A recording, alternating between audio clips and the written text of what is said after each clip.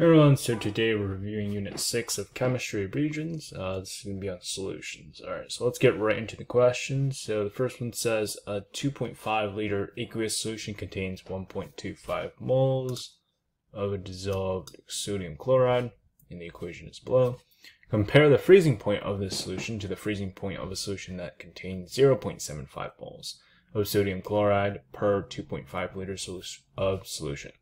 So it's the same total amount of solution, except the only thing that's changing is the number of moles, and so the concentration has changed. So just sort of illustrate the thinking here, let's say you had 5 grams of water and 1 liter of water. So obviously the more water you have, it's going to be harder to freeze, or at least it's going to take a longer amount of time because there's more surface area, the amount of heat loss changes as well. But if you think about this question, the more concentration you have, it takes away from the existing water, right, in the solution that's trying to freeze. And so what happens is it creates what is called a freezing point depression. So it's going to go down to the extremes. The freezing point is going to be lower the greater concentration you have. So, boom, there we have it. Total of 1.4 moles of sodium nitrate is dissolved in enough water to make 2 liters of an aqueous solution. So it's 1.4 moles of sodium nitrate is dissolved in enough water.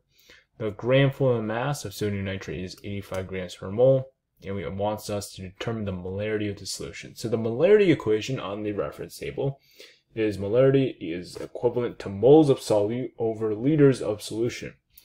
So, how many moles of the solute do we have? Well, we have 1.4 moles right here because it's dissolved in enough water to make 2 liters of an aqueous solution. So our total liters of solution is 2 liters. And so ultimately this 85 grams per mole, that's not really, we don't really need that piece of information to solve the problem, but we can just up the equation and we get 0.7 molar. Alright, so number 7. What is the mass of KNO3 that must dissolve in 100 grams of water to form a saturated solution at 50 degrees Celsius?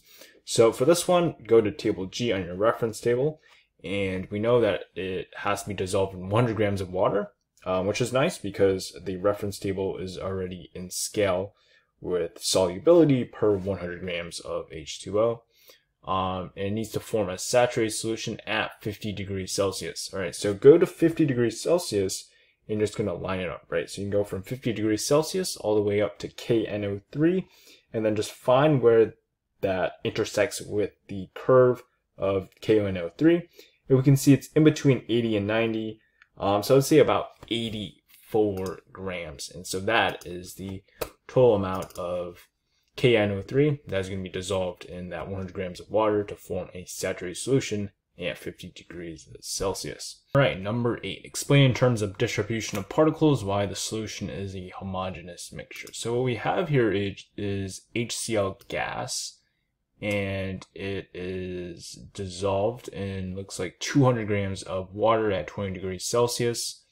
And so what happens here is that the HCl becomes H plus ions and is Cl ions. And so these ions are now in that water.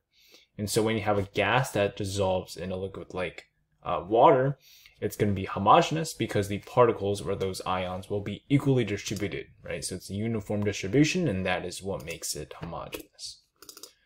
All right, number 9. Based on reference table G, identify in terms of saturation the type of solution made by the scientist. So the scientists made a solution that has 44 grams of hydrogen chloride gas in 200 grams of water at 20 degrees Celsius. So the first thing to notice here is that they give us this in terms of 200 grams of water. So because the reference table is scaled down to 100 grams of water, we need to scale everything else to that proportion. So if we think about this, it can dissolve 44 grams in 200 grams of water, right? So 44 grams in 200 grams of water. So what this means is that, well, the first thing you have to realize is that the more water you have, the more solute that you're going to be able to dissolve. So because of this, if we scale this down to 100 grams of H2O, what do you think will happen to the amount of